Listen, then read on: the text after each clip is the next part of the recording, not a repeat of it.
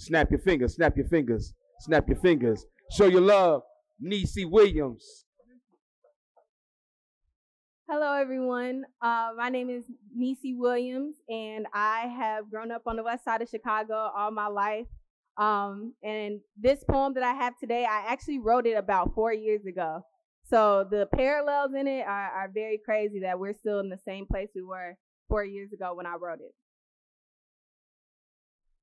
I put my hands up silently, praying to God they don't permanently silence me like they've silenced so many of my people.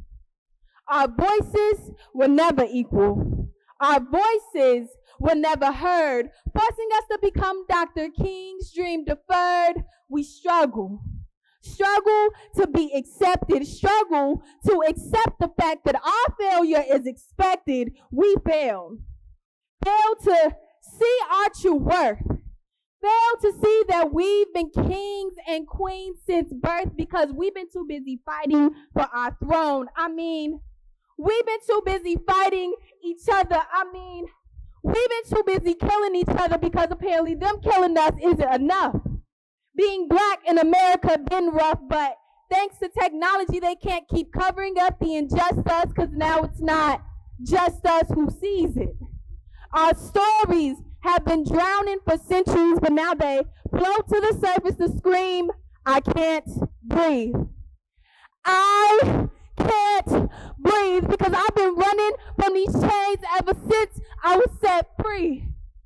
Only difference is they don't call it the same thing. They call it poor education. They call it penitentiary, but really it's just modern day slavery, and not all my brothers and sisters can run from these chains as fast as me.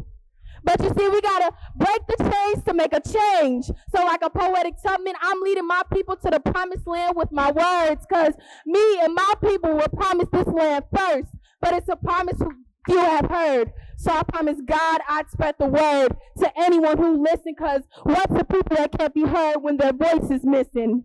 George Floyd, Breonna Taylor, Ahmaud Arbery are the new faces of an old movement. We have the tools to make a change. All we got to do is use it. Use our voice. Be heard. That's the only way to live the life we deserve. Thank you.